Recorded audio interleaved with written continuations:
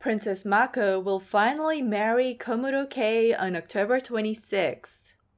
The Imperial Household Agency made the announcement on October 1st. Agency officials also said the princess has been diagnosed with complex post-traumatic stress disorder arising from what she perceives as defamation against her, Komuro, and their families over the marriage.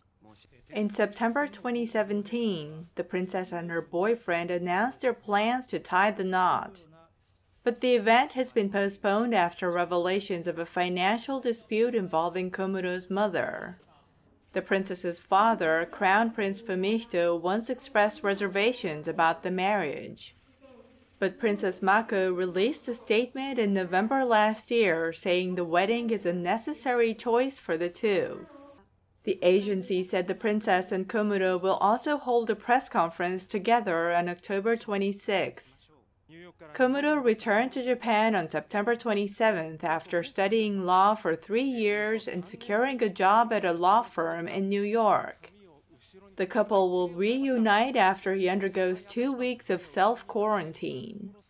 They are not expected to engage in any rituals or ceremonies for their marriage. Princess Mako has also indicated she does not intend to receive the money the government normally pays to female members of the imperial family when they marry and leave the household, and the government will honor her decision. The pair will live in the United States after marrying.